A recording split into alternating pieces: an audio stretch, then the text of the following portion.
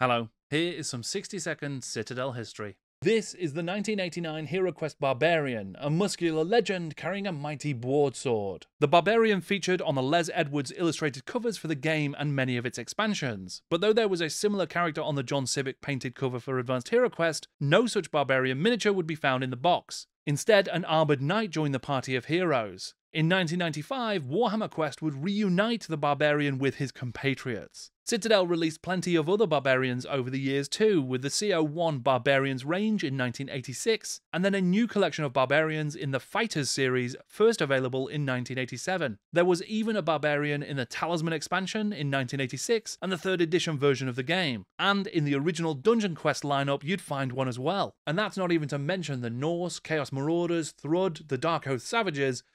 Basically, there have been a lot of Citadel Barbarians over the years.